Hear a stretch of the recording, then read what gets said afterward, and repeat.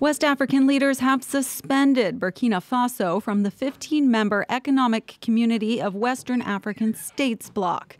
This according to officials who attended a virtual ECOWAS summit held Friday in response to Monday's coup in Burkina Faso.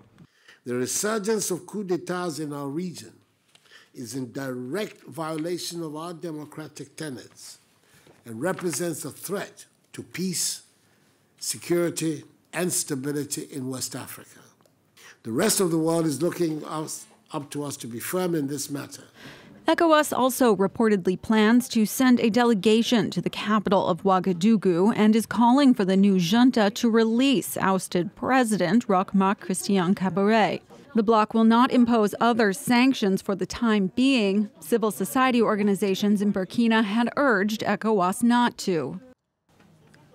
We therefore dare to tell ECOWAS to be very careful with its sanctions against the people of Burkina Faso, against this transition, because we are not going to let them do it to us. We are not going to let Burkina Faso fall prey to imperialist powers once again.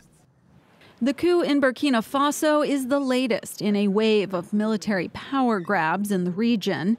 ECOWAS suspended and imposed sanctions following coups in member states Mali in August 2020 and Guinea in September 2021. The trade embargoes and border closures have harmed business, but military leaders remain in positions of power. Burkina's coup leader said Thursday the nation will return to constitutional order, quote, when the conditions are right.